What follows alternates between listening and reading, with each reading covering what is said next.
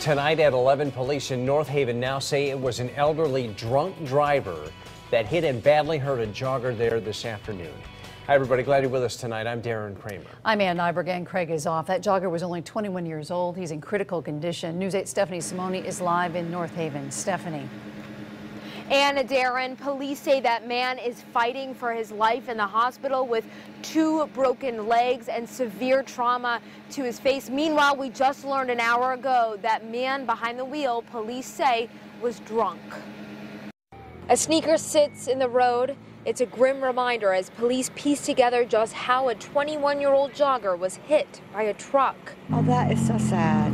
That is so sad. After hours of investigating, police say it turns out 72-year-old Theodore Spalding was drunk behind the wheel. Around 2, police say he hit the North Haven man. Spalding stopped and pulled over.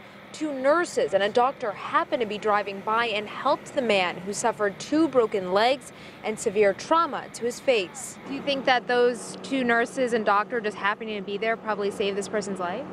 There's a good chance of that, yes. Witnesses say they saw police giving Spalding a sobriety test. Police took him into custody. A scary scenario for one North Haven runner, knowing one bad decision can dramatically change lives. I watch out. I don't expect people to watch out for me. I'm really careful. Cars will come in. I'll go off the road.